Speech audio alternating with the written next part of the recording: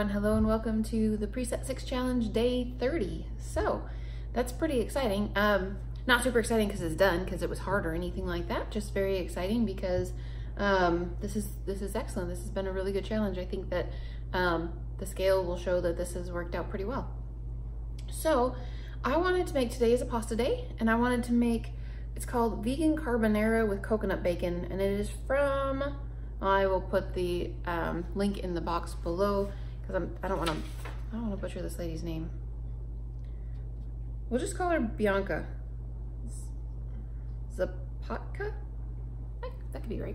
Anyway, Bianca. She's got a beautiful name. Bianca's a pretty name. Anyways, so there are multiple steps to this recipe, and it is potentially extremely high in fat, which is not a problem if you are the type of person that digests it well and your body does just fine with it. That's totally cool. However, I'm pretty darn sure that I don't do well with really high fat on a regular basis. So I am cutting down the fat in this significantly, although I think it's still gonna taste absolutely wonderful.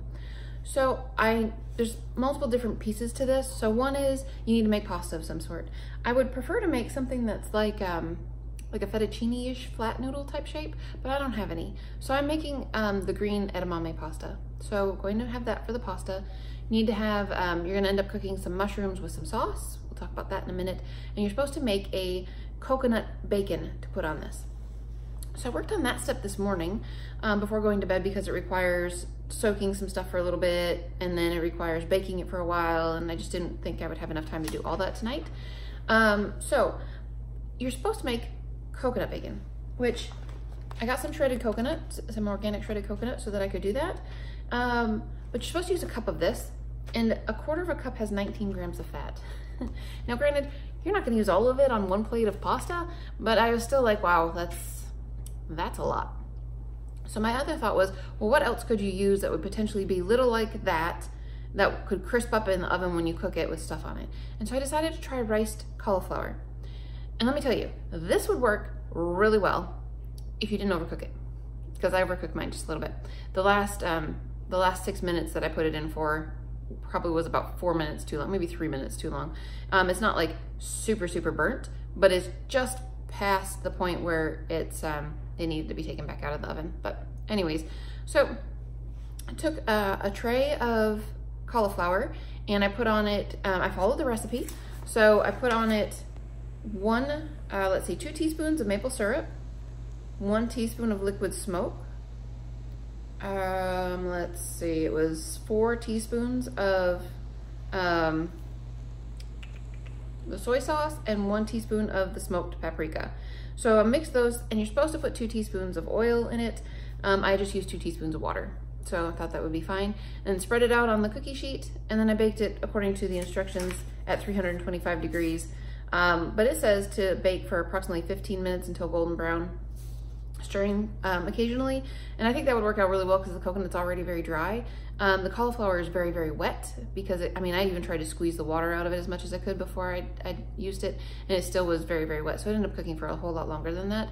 But like I said, I cooked it for a little bit too long. So come down to the counter here quick and you can see what it looks like. So I made 2 different containers.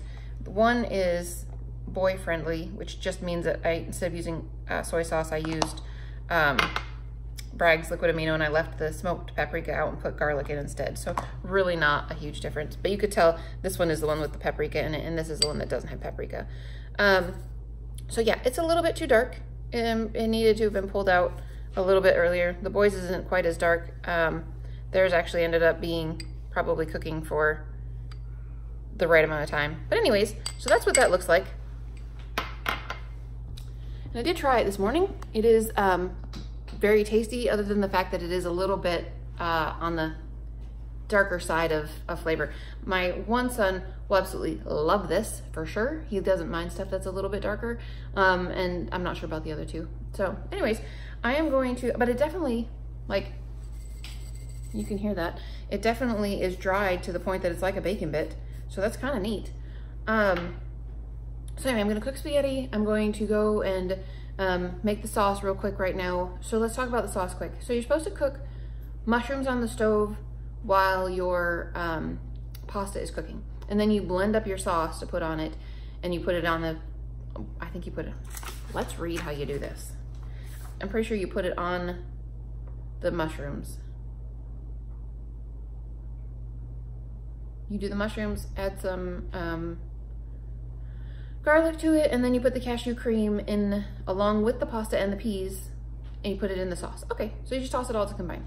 And then you serve it with some of your bacon. So you're supposed to use 1.5 cups of cashews, 1 2/3 cup of water, and 2 heaped teaspoons of vegetable broth. That is the part that's supposed to blend together to make the cheesy sauce. It says on here, one of her notes says, instead of making the cashew cream, if you want to, you can sub 2 1/3 cup of non-dairy cream or non-dairy milk with 1 tablespoon of flour to thicken, and then just add that to the mushrooms, garlic, and cook until it gets to the desired consistency. So I'm going to blend together 1/2 cup of cashews rather than 1.5 cups of cashews. The liquid, and then you're also supposed to put in it some nooch. So I'm gonna do that for my sauce rather than using 1.5 cups of cashews, because that is a lot of cashews. So basically, I've got water going for the pasta. I'm going to start the mushrooms and get those to the point where they're good. That's probably gonna take me like 10 minutes because mushrooms take forever to me. I don't know why they take so long, but they do. To get to the point where I wanna eat them. I mean, if you like them a little bit chunkier still, not quite as cooked down, that would be fine too. And then I'm going to blend the sauce while the mushrooms are cooking and then put that on there and put it all together and sprinkle it with some bacon, and I will be back to talk to you about it. It'll be wonderful. I think this is gonna be a great recipe. Like I said, I need to try the coconut bacon again, and cauliflower bacon, obviously not coconut, but I need to try the cauliflower bacon again and be a little more attentive to it in the oven. I was reading this morning while I was listening to an audiobook this morning while I was cooking the cauliflower bacon, and I just kind of let it do its own thing, and I should have paid more attention. So, alrighty, let me go cook and I'll be back with you guys in a little bit. Alrighty guys, so I am done. It has been husband tested and approved, and it smells great and it looks beautiful. So there is my vegan carbonara with cauliflower bacon. Hey Anthony, so I gave you some with the cauliflower bacon on it that was burnt. Did you taste it? You couldn't taste it? Okay, well, that's fine. I just thought I would find out and see, because he doesn't, I mean, I don't mind the burnt-ish flavor. He's not a big fan. So anyways, there we go. That is my main meal for today. And it is also an eggy tofu and toast kind of day with some fruit. So I need to get that going. I'm just gonna clean out the pan that I already used and use the same pan to cook that in, because that'll be easy. I don't know what fruit I'm taking. I don't know. I'll have to think about that. Maybe some kiwis. That would be delicious.